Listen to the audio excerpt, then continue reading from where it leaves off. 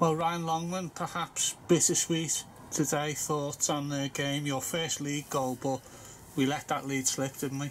Yeah, definitely. I think as a team, we're a bit gutted that we didn't get the 3 points today.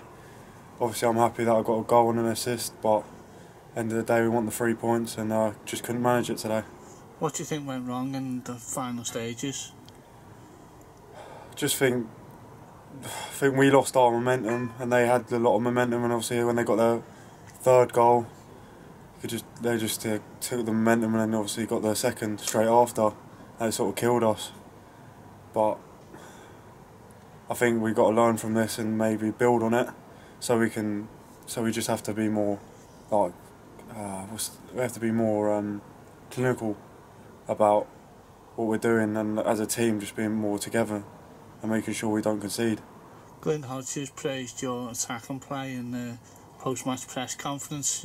How well are you fitting in here at the moment? Oh yeah, I'm really enjoying it, loving it. Yeah, it's a good bunch of lads. Yeah, really enjoying it.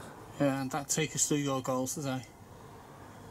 Obviously, it's good from Pigs. Nice little bit of pressure he done, and obviously a great ball into me.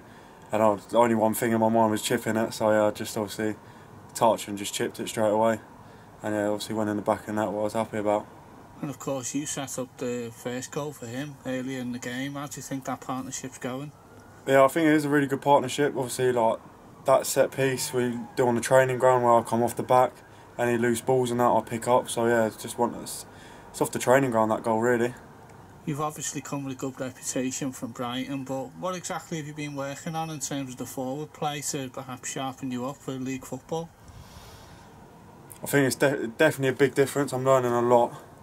I think the movement is a lot different, and obviously like how you play is much more physical. So I'm learning that side of the game a lot more, and yeah, just keep developing. Early season now, you think there's a lot to be positive about from a Wimbledon perspective? Oh yeah, 100%. I think I've got a great group of lads, and I think we just something's waiting to click. And I think when that does click, well, I think we're going to get a few good results away and home, and yeah, I think we're going to do well.